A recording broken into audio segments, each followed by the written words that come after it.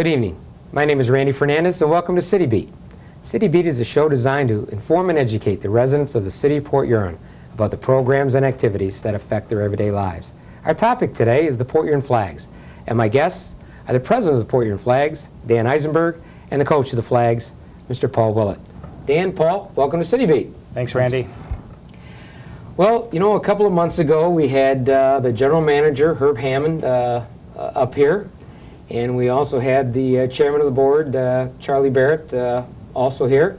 And it kind of flows. That was about, again, 3-4 months ago. We're only a month or so away from the season, so I'm glad you guys could join us and kind of inform us here as the season gets ready, what's been done the last 3 months. So I'm going to start with you, Dan.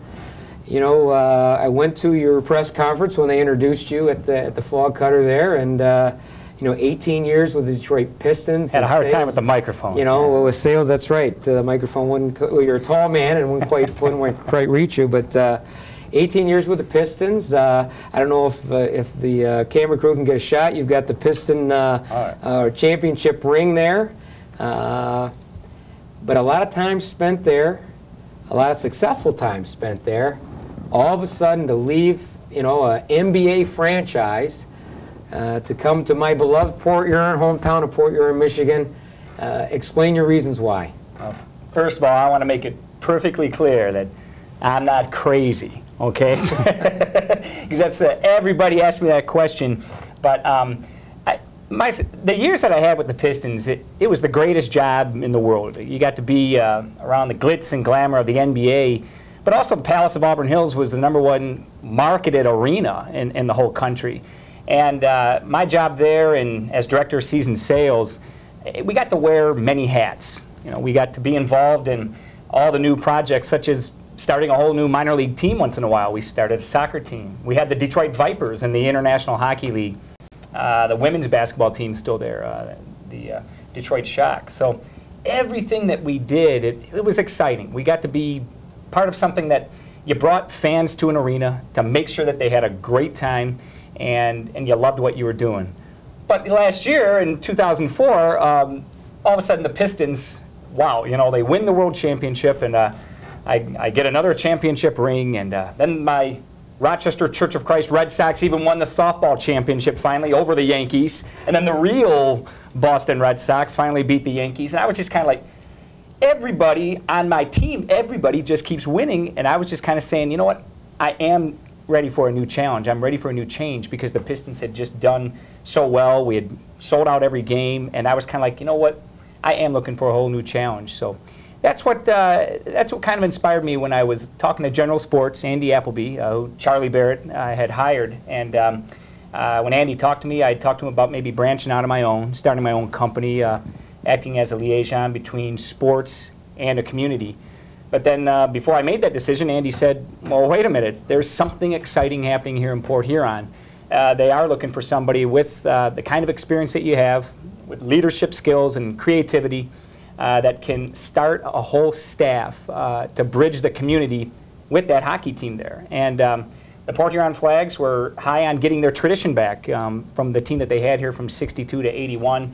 And that intrigued me when I came up here, and I interviewed with the 5 prominent investors of the board, and they did not really have to sell me on Port Huron. I kind of fell in love with the place just from the people in the community, just from walking around. And everybody downtown just was very friendly, and it looked like a great place to be. And I just said, you know what, after talking it over with my wife and daughter, I said, you know what, this is going to be a new adventure. I'm going to go take on this presidency here with the Port Huron Flags and see if we can do it right from the beginning, to make sure that I have a great quality staff on hand, and to make sure that we are putting a great product on the ice for the fans.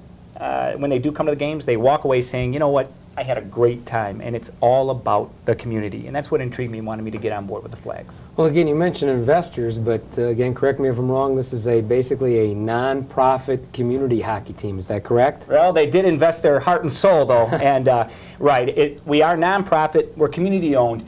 And it's funny you mention that, because the 5 prominent members of the board, there are over 40 charter members that have that do want to be a part of this nonprofit community-owned team.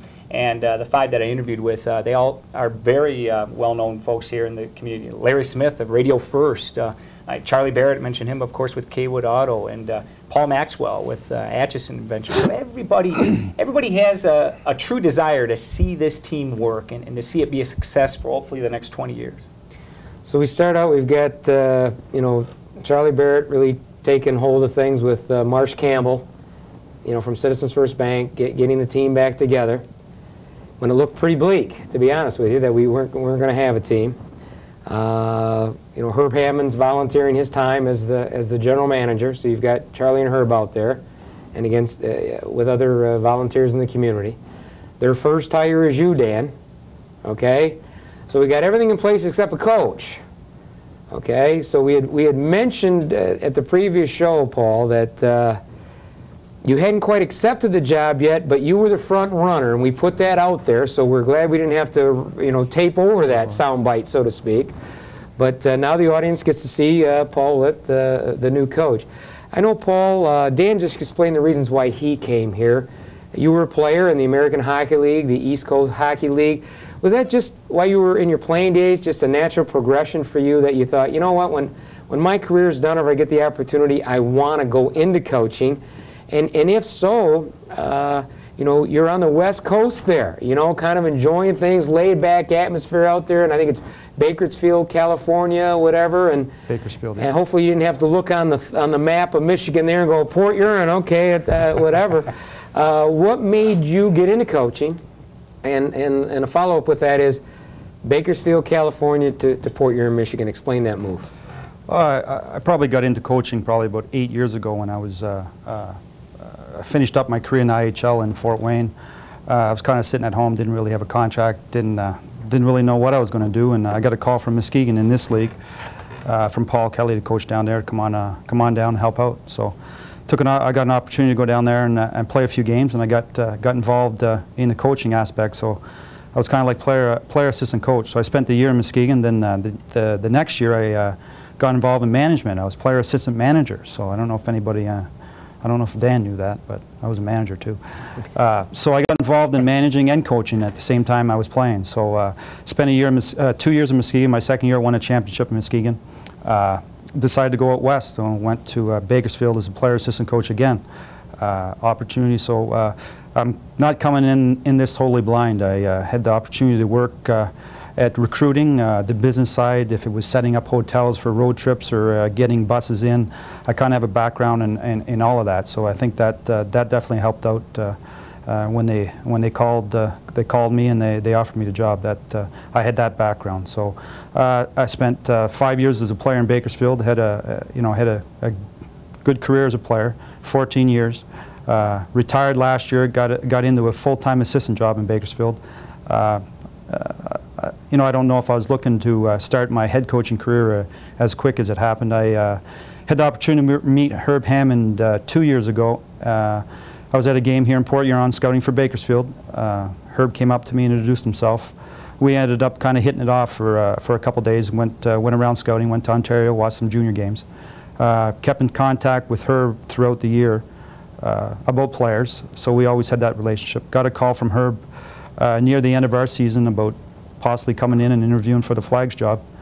Yeah, I still remember the call, and I remember how excited I was.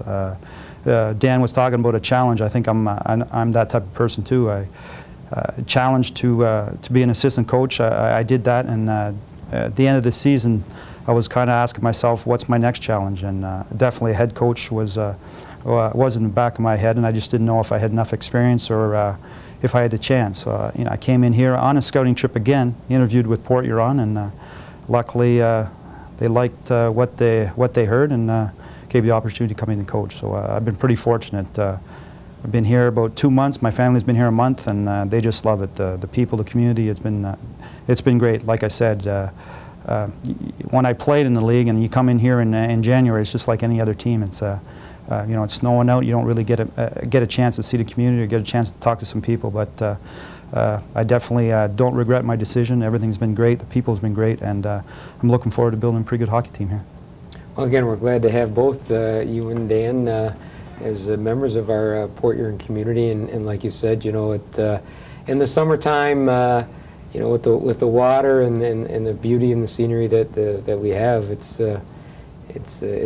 home to many. We keep people leave, but they always seem to seem to come back. You know, we're going to go back and forth on these questions, but you know, both of you have talked about how the Pistons, and in your case, Paul, how a player, then assistant coach and manager, and now the head coach, your first head coaching experience.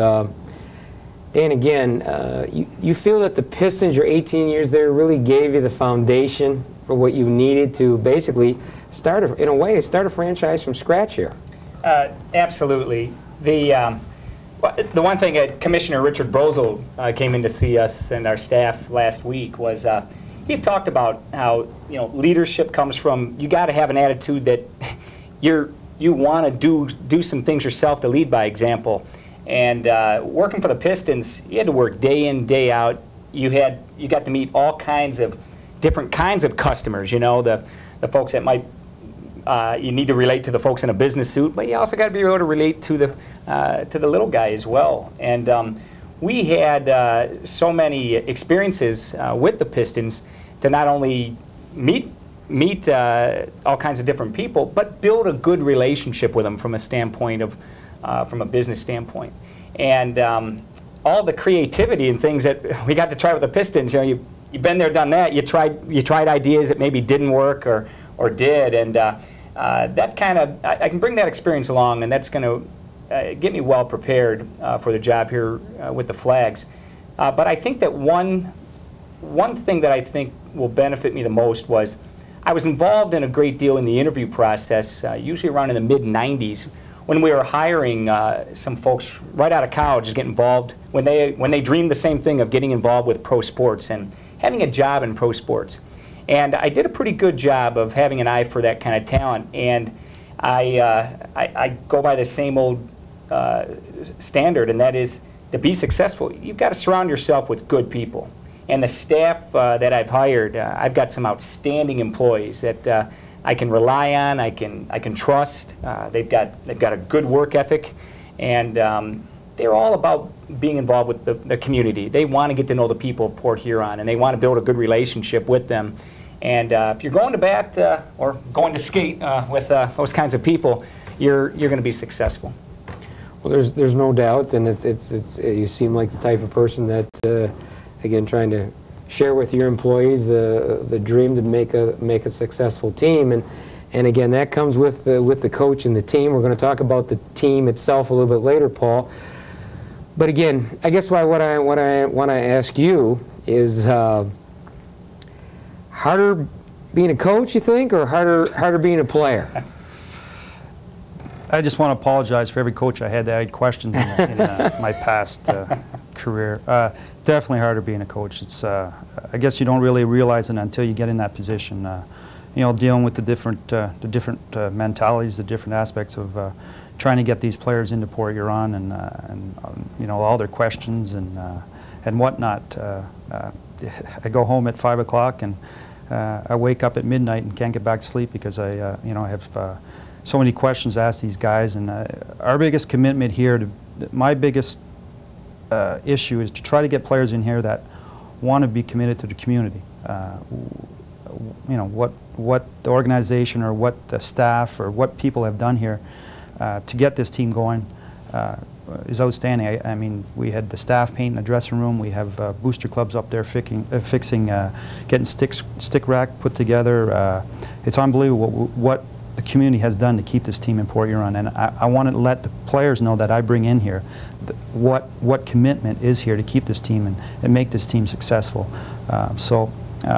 You know, if it's going out for a player to go out and talk to a school or go out to a hospital and talk to a sick child, that's never going to be an issue for my hockey players. They're going to have to do their share of promotions just to give back to what I've seen this past summer and what the community is trying to do to keep this hockey team here. So I'm just looking forward to it. I can't wait to the 21st to that first game and see 3,500 people in the stands and cheering for the Flags and the new flag jerseys. I'm looking forward to it. Paul, you mentioned the players being out in the community. You know, that was kind of, I'm sure you heard it, some of the negative vibes from before. Yeah. So whether it's the schools or a function, I know yourself in your short time, you were helping a Bantam team. I know they were without a coach, and you were out there kind of doing the drills with them. So I guess leading by example, you'll be out in the community, and the team will be out in the community. Is that correct? Definitely. You know, I've already talked to different coaches whenever they need some help or just need myself or any player out there to you know, to talk to the kids on the ice or a school or whatnot. You know, they're more than welcome to give me a call. They're more than welcome to talk to anybody on the team to go out there and share their knowledge of hockey or their knowledge of life experiences. So, like I said, one of the goals when I recruit these players is I know that these players are going to do their share of off-ice activities or off-ice charity events, and they're not going to give me any issue or any qualms about it. They're going to do it, and that's one of the. We always have a meeting at the beginning of the year with the players to kind of go over all the rules and all that, and that will not be an issue with the hockey team. I mean, if we'll have a schedule, and if the guy can't make it, well, it's his responsibility to make sure somebody else on the team makes that meeting or whatnot. So we're looking forward to a big year and showing the community that we know what the community has done, and we're trying to pay back to the community. Dan, Paul mentions being community involved. You know, the old Flags years ago, when the season ended, and their careers ended, you had guys like Billy LeCain that played in the NHL with the Pittsburgh Penguins, and Billy Watt. They made Port Huron their home when the season was done and their career was over. And I think they felt that way because of the support that the community had also given. In your short time here, you know, Dan, Paul mentioned about volunteers, painting the locker room and stuff like that. Have you seen the support? Have you seen from us? You know, I just asked Paul what I want to see from him and his players. I want to see him out there. I think the community wants to see him out there. Have you seen enough from us coming forward to helping out and volunteering? I know when Charlie and Herb were here, I think some gentlemen volunteered their time to get your building ready on the main street there to get that up and running. Has that continued? Have you seen that? Absolutely. The community's been overwhelming. They've just been behind us, very passionate about getting behind us and helping us get started. I remember when we first started, I'd hired Sherry Matus, our director of marketing and merchandising, and Nicole Noel got on board early with us, and Darren McCullough, and the four of us were we were in my office, basically sitting on milk crates, and just kind of laughing, hearing people just banging away and putting together, putting carpeting down, painting walls, and the four of us were just like, you know what, this is a very unique experience to be a part of this. And so before we could sit down and do a whole lot of business planning, we were getting out there and meeting those fine folks from the community and getting to know them as they were coming in to help us. Even Mayor Mark Neal was putting together cubicles for us, and we were impressed with that. Since then, some of the diehard season ticket holders have been feeling free to come on in, stop in, and say hi to us on days, and meet with them at the Hack next door, some of the Booster Club meetings, and let them know how much we appreciate their support. Lorraine was there, just helping us during the big boat week with our booth, and a lot of the other club members as well, and Jim and Jan and all those guys from the Booster Club. So we've been overwhelmed to see their passion, and so the least we can do is give them that kind of passion back in return. I'm going to ask you both now to describe a typical day, and again, I'll stay with you, Dan. Describe a typical day. I know when I'm driving into work, I've got to be work at City Hall at 8 o'clock. You're already there, so I know you start early, and I've been to some of your speaking engagements, so I know you stay late. So I know it's a full day, but when you go in, do you have a plan each day? What you hope to do, or is each day kind of throw you for a few surprises? Anybody on our staff would agree that there is no typical day. It's pretty chaotic from day to day because we do have some changes, like at the drop of a hat, where we'll say, hey, guess what? Governor Granholm now is coming here next Monday. I need everybody in my office now. We've got to put together a great plan. We want to let our season ticket holders know we got to be there. And we want to make a presence. We want to have some gifts to hand out to some of the kids with our Flag's logo on there, our phone number, 982-FLAG, and of course our website. So we have just so many days where you're sitting down, you're getting ready to get into a mode of calling on the businesses and letting them know we've got season tickets for sale and sponsorship opportunities. But then all of a sudden you're kind of pulled out and said, hey Dan, you got to go speak at this Rotary Club here in St. Clair. And so it's kind of humorous sometimes when I'm running from one meeting to the next. But usually we get everything done that we wanted to in the course of a day. But then there's other days we're just like, wow, we still have a lot to do tomorrow just to catch up from the day before. So we're getting there. How about yourself, Coach? I know you don't have a complete team yet. If we went on the ice today, what do we got? Six, 8 guys under contract? We're up to 11 right now. 11, but, okay. They wouldn't let me keep my cell phone because that's how, that consists of my day, on the cell phone, on the phones, a lot of recruiting. So we don't have the opportunity as NHL hockey clubs have where we have scouts in different parts of the world. A lot of it has to do with a lot of phone calls, a lot of different scouts and general managers to find out what type of player that we're trying to bring in here. So we're on the phone a lot. I know we started probably right from the get-go, meeting once a week, if it was Monday or Tuesday, where Herb, Charlie, Dan, myself would get in there and kind of talk about what happened the previous week. So it's kind of interesting to try to get all the different aspects. And I know it's my job to build a team, but it's kind of nice to find out what Dan was doing the past week. Usually not very much, but he lets me know that he's pretty busy. But I try to get in there by 8, 9 o'clock, and put all my calls in. And if I got an opportunity to go out and coach some kids, I'll maybe take an hour off, go out there. And like last night, it was kind of funny. I kind of had a rough day with a couple players trying to get them signed, and I went back in there about 7 o'clock, and about an hour later Nicole come in from her apartment and did a little bit of work, and we're sitting there just talking about how excited we are about this whole program and trying to build this team. So obviously the days are a little different. I know when the season starts, you have a practice in the morning about 10, and guys are back home by, they're done by noon, and if we got a game, we got to be back in the room by 4 or 5. So and we leave about 11. So it's definitely different. Every day is different, but my job is a lot of phone calls, a lot of talking to different scouts and agents and whatnot. So you keep pretty busy on that cell phone. I know that. Sherry Matus is always after me. She's such a wonderful person working in the office. She's always bugging me and nabbing at me about being on the phone. But she's one of the best to work with. Coach, what type of team are you trying to build here? We have a small rink, and I guess we're 85 by 180, and it needs to be 200 or something. Yep. But so what type of team are you? You've talked about you're gonna pick players that hopefully are not only good hockey players, but going to be part of the community. But again, physical style, up tempo, so to speak. What are we looking for there? I'm looking for a team tough hockey team. Meaning, I don't want actually to go out and get 3 guys that are just put on the ice to fight or whatnot. I want to go out there and get, if it's 19, 20 players that, in any situation, will take up for anybody. If one of our smaller players is in trouble, I expect one of our bigger players to go in and help out. Same as if a bigger player is in trouble. I don't expect that. I do expect that smaller player to go in and help out the other players. It's a team effort, and everybody's got to know that we're all out there for each other, and we're going to be team tough. I know playing in Muskegon a few years back.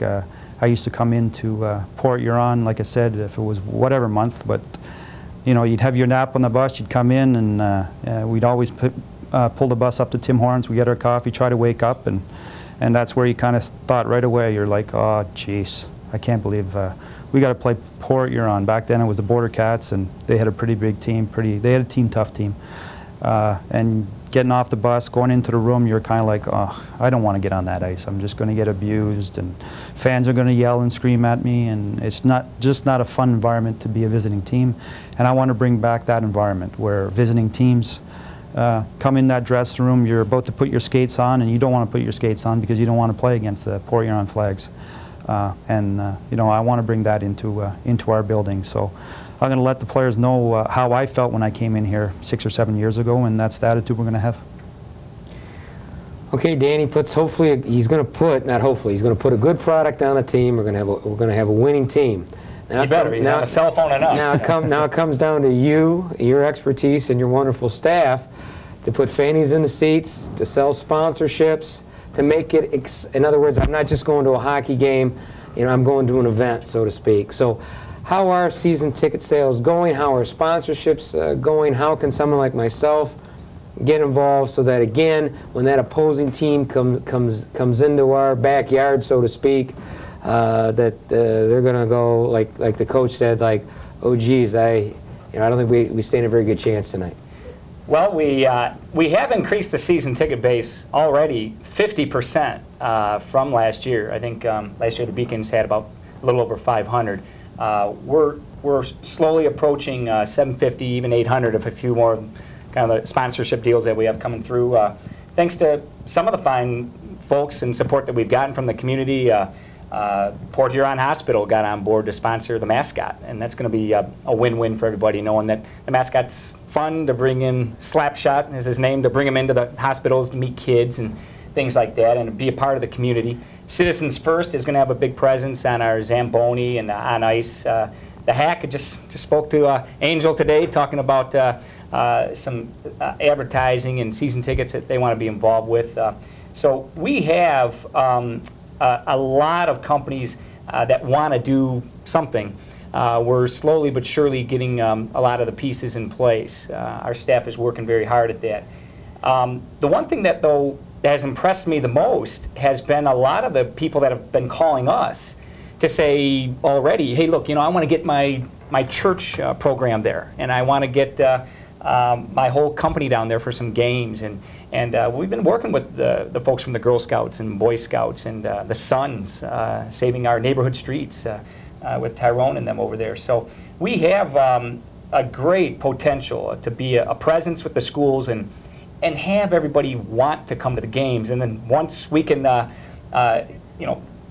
make sure that we supply that kind of passion by saying, now that you're here, let's make sure we put on a great show. So we've got to be creative and make sure that our on-ice presentations are fun, so that we're making it fun for the families to want to come back.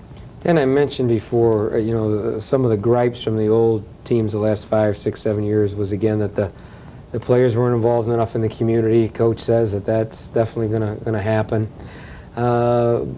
Always heard about, lack of marketing efforts. It was always that, the fans or the populace wanted to blame the team, and the team would basically say, well, the community didn't do enough for us. Well, you look at the former business offices, and there'd be 2, 3, maximum 4 employees out there, and really nobody knew them in the community. You've got a staff of about a dozen people there. So if there's strength in numbers, you've got it. But I'm assuming each one has their own bailiwick, so to speak. You give them the assignments, and again, as you said, you're a good judge of character. They're very good at what they do. Explain that a little bit. Well, for instance, when I hired Darren McCullough, he was a top-notch student from Rochester College, recommended by my wife, and he's very good. He developed our website and www.porthuronflags.net. Okay. So just when we started that, everybody looks at that website and they're like, wow, this is tremendous, and they see that it's real. The United Hockey League is growing, and we've got to make sure that we're letting folks know that these are players that can be in this league and they can aspire to be in the NHL someday. That's what Coach Willet's job will be, to do, to aspire those young players to be that. So if the people I'm hiring are making it real through the things we're doing with our website, just hired Melissa Reynolds, a homegrown lady here from SC4. And she's got connections with a lot of the businesses and the schools, because she was a local volleyball player. Top-notch volleyball. Top-notch volleyball player. And we have 2 guys that I kind of stole from minor league baseball. Bob Gearing, my director of ticket sales, and Nick Shabro, who's done excellent work thus far as our director of the sponsorships. And yeah, you got to spend money to make money, but you better spend it right. You've got to have the right kind of people that know day in and day out the job's never done, and we've got a long way to go. And we can't just make this great the first year.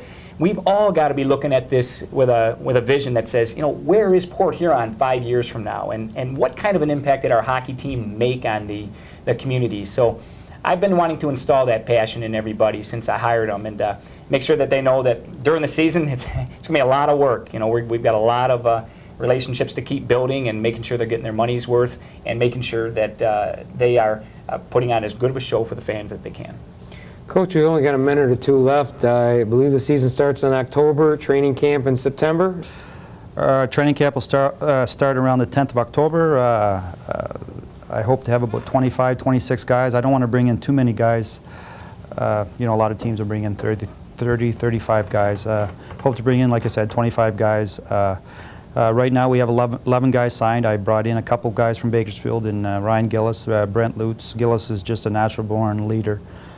Played for some tough coaches in the past, been a captain. Brent Lutz is a young player that's starting his second year, drafted by St. Louis, that I expect big things out of. He's just an all-around good hockey player, scorer, hard-nosed. He can do whatever the coaches ask.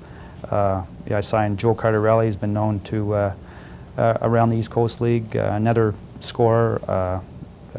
Right up till 30 minutes ago, I got calls from another different player. So I feel confident that we're going to put together a pretty good hockey team. What the fans want to see, you know, I can't guarantee we can't guarantee that we're going to win a cup, or we can't guarantee we're going to you know, win a certain amount of games. But the only thing I can guarantee that when fans come in and see our team on the ice, they're going to go back happy, because they're going to know that they're going to play 60 minutes of hockey. So that's what I can tell right now, that that's the type of team I'm putting together, where fans will want to come back and see us play. And hopefully we'll bring both of you back in a few months and let us know once the season gets started how everything's going. So Dan, Paul, thank you for being our guest on City Beat today. Thank you, Randy. Well, that's our show for today. We'll see you next week on another edition of City Beat.